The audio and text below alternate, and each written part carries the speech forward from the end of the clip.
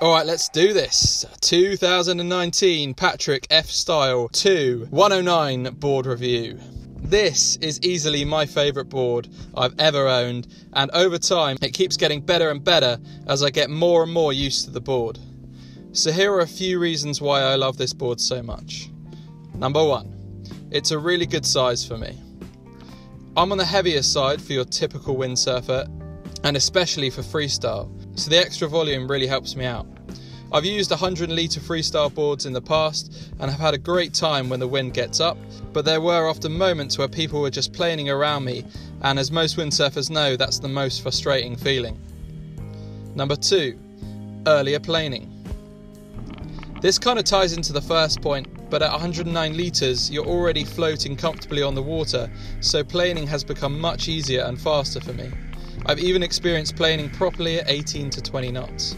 For me that was just unheard of. I normally need at least 22 knots. The shape is also a big factor when it comes to early planing. The board design on the bottom is very similar to a slalom board, so its responsiveness to get out the water and start to plane is very quick. I also think that buying the board hardly used contributes to the board's ability to plane just a fraction quicker. Number 3, space on the board for manoeuvres.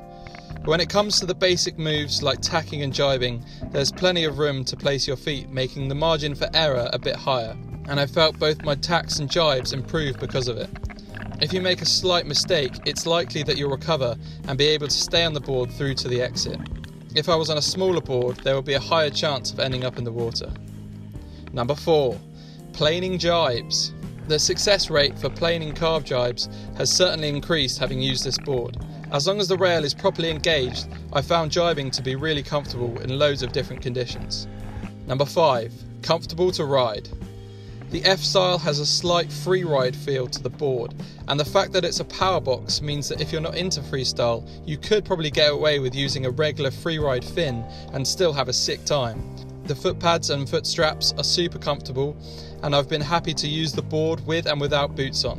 When I've been out in flat water, the board is really in its element. It really feels like you're just riding on a cloud. Number 6, first freestyle moves.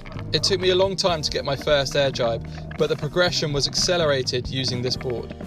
My attempts got better and better, and I think because I had a higher planing time, I had more chances to actually practice the moves I was working on. So far I've been able to consistently land air jibes and have done a few spots as well. Number 7, stable in the air for high jumps. I've been out a few times in some medium-sized waves, and doing high jumps I actually felt super comfortable in the air, and with the added surface area I found I could easily get the wind under the board and actually float a lot higher. Number 8, it's very fast. Because the board is very flat, it actually goes like a rocket when it's up and running. It will also hold that speed when it comes to doing moves. That really helps as you want as much speed as possible going into and through the move. Number 9, it's fully carbon. I'm not afraid to throw it around a bit, obviously on the water, but the point is it will take a heavy landing from a heavy rider. Time to move on to the disadvantages. Number 1, sometimes it's too big. When the wind gets up to 30 knots, containing the 109 litre beast can be challenging. Usually the wind gets under the board and makes it hard to control. I'll usually put the UJ right the way forward to keep the nose down, but sometimes when it's above 30 knots it's just too much to hold down. Number 2, it's not a freestyle wave board. If you're looking for a board that's more suited to freestyle wave, it's not the best choice. Because of its sharp rails, trying to turn on the face of a wave is pretty challenging. Number 3, dealing with chop. I'm not going to lie, it's terrible in chop. If it's super choppy, you'll feel every single bump, mostly because there's no rocker. If it's choppy, I'd recommend bearing further off the wind to try and go faster and skim on the surface of the chop.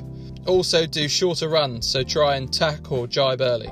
Like with all freestyle boards, you'll have to get used to the style of riding. No longer will you be able to put all your weight on the fin because it's just too small and you'll keep spinning out. Instead, get used to riding on the rail of the board with more weight on the front foot. I absolutely love this board, and if you're above 80 kg, I'd consider getting something slightly bigger than 100 litres, especially if you're new to freestyle. I'll be keeping this board for a while as I've got really used to the feel of it and it really suits my spot. So that's about it. A simple review and my personal opinion on the 2019 Patrik 109 F Style 2.